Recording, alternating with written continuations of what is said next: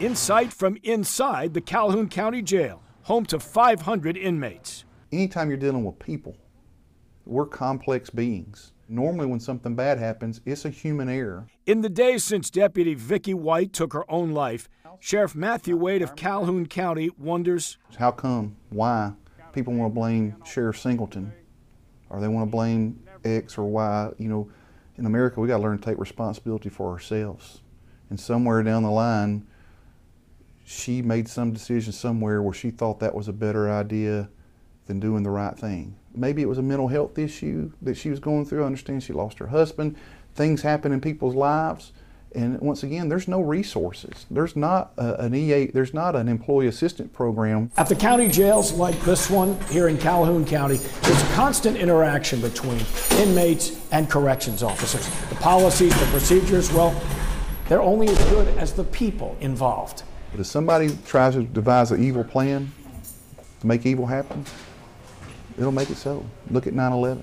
Inmates manipulate people. Inmates try their best to crack the armor of officers, and on occasion it does happen, but ultimately that officer had to make that decision, and it happens around here. I arrested a correctional officer last Friday.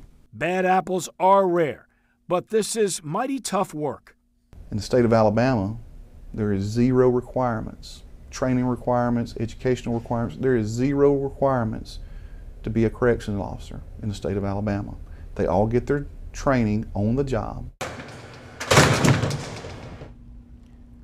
And that is some tough job. Sheriff Wade tells me all 3,000 sheriff's offices around the country have been thinking of ways to prevent future escapes like the one here in Alabama. His jail is being thoroughly renovated, but he says no amount of technology or policies can defeat every manipulation or dishonest act.